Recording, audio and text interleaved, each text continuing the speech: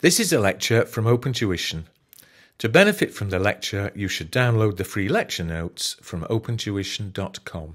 Right, we're now looking at Treasury shares. Many years, until very recently, relatively, it was illegal for a company to hold shares in itself or in its holding company.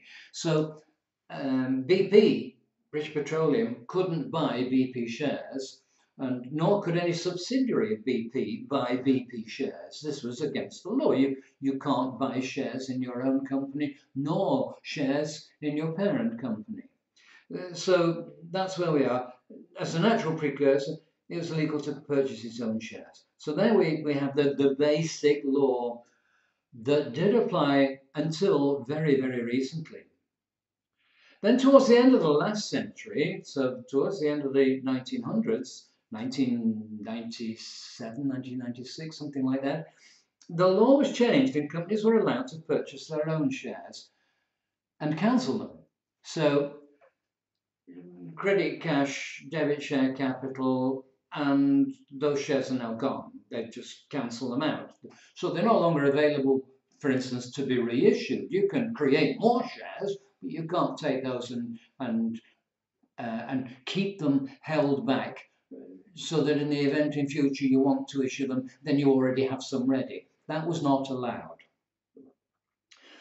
But there is a lot of commercial sense in allowing companies to own shares. The company has got to own its own shares or buy its own shares.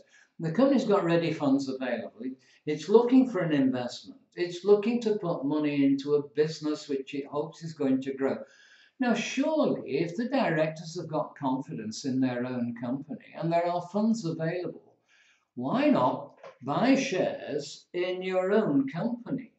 And keep them on one side. You can't use them. You can't vote on them. They don't receive dividends, but they take them out of the pool of shares. Now, so long as we continue to make nice profits and grow the company, it means there are fewer number of shares to enjoy the same amount of profit. So earnings per share, which is a key ratio when looking at interpretation of financial statements, earnings per share is going to increase. The fewer number of shares there are, the lower is the denominator when you divide it into earnings divided by shares. If we reduce this denominator, then it means the earnings per share figure is going to be improved. So it does make sense, so long as the company can afford and so long as the directors are confident of A, their own ability, and B, the future, the viable future of the company, it does make sense to allow it. The basic rule established from the start is that the acquisition should be financed from distributable profits. Okay, so when we buy back shares, we're reducing the buffer fund. Well, that's potentially harmful for the creditors because in the event we then go later into a liquidation, the reduced buffer fund means that there's reduced assets to match that buffer fund. So out of distributable profits, when we take the shares out of share capital and we buy them back, we pay the former shareholders who are selling these shares, we pay them money. So cash has gone down, the share capital has gone down, but that's reduced the buffer fund. So now what we have to do is put some of the distributable profits back into the buffer fund. And we need to capitalize, therefore, this amount of what would otherwise have been distributable profits equal to the nominal value of the shares purchased back has to go up into an undistributable reserve. Do you want me to put some figures on that? I shall do. We had share cap of 500, didn't we? And then we had share premium of 200. We had a revaluation reserve of 150. And then we had retained earnings of 250.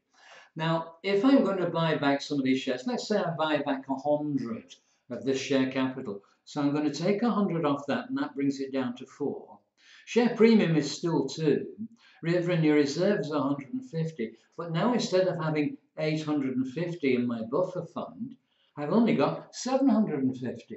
So I need to take 100 of this retained earnings and promote it, so minus 100 and plus 100 into another non-distributable reserve. So I've restored my buffer fund to 850 and taken down the retained earnings now down to 150.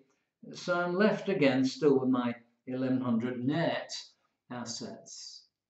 Okay, so that's giving you some figures on how the redemption or the purchase of treasury shares is effected. So if the effect of this is to maintain the buffer fund, statutorily described as share capital plus undistributable reserves, and that's what we've now done. Historically, we had to cancel these shares. No more. Most recently, a public company is now allowed to buy its own shares, and instead of cancelling them, it may now put them on one side. It can allocate them. So credit cash, debit treasury shares. So we've taken money out of cash and we've paid the former shareholders. And now we've got share capital, and so we're going to take money out of we're going to take a balance out of share capital and put it into treasury shares. So the effect is credit cash and debit treasury shares. And it reduces the amount of share capital. Here are some one-liners. Shares held in treasury, they're available for reissue without the normal formalities. Sorry, we can hold them in treasury, and if we want to reissue them, we can. So there they are, sitting in treasury. I'm sorry, I said debit. Sitting in treasury, so we've got debit share capital and credit the treasury shares. And if we do want to reissue them, we can debit cash credit treasury shares, and that will give us the cash proceeds. Yeah, credit cash, debit treasury shares. Then when we reissue them, we can credit treasury shares and debit cash, or we can create it and put them back into share capital account. These shares must have been quoted on a recognised stock exchange. It's not available for private companies. It's not available for public companies that are not quoted. It's only available for companies that are quoted or have been quoted on the stock exchange. They carry no voting rights. They're not entitled to receive dividends. And when sold, any proceeds from sale shall be treated as a realised profit. So any consideration received will go into realised profits, into accumulated retained earnings, basically.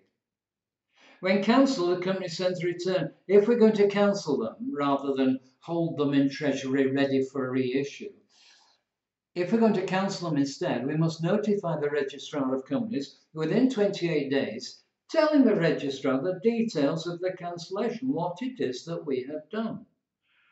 They may be held from initial issue, so we may have credit share capital account, but instead of issuing them all, instead of debiting cash with that, we can debit treasury shares with some of this credit share capital. And then when we issue those, then we can further credit the share capital account and get rid of those treasury shares. When treasury shares are cancelled, the company must send a return to the registrar, a statement of capital, and effectively it confirms that the company continues to satisfy the minimum share capital requirements of a public company. And you remember those minimum share capital requirements: £50,000 or euro equivalent, or a combination of euro and pounds. And I did ask the question, what's going to happen when Brexit comes along? Are we still going to have that euro alternative? Interesting. Watch this space, as they say.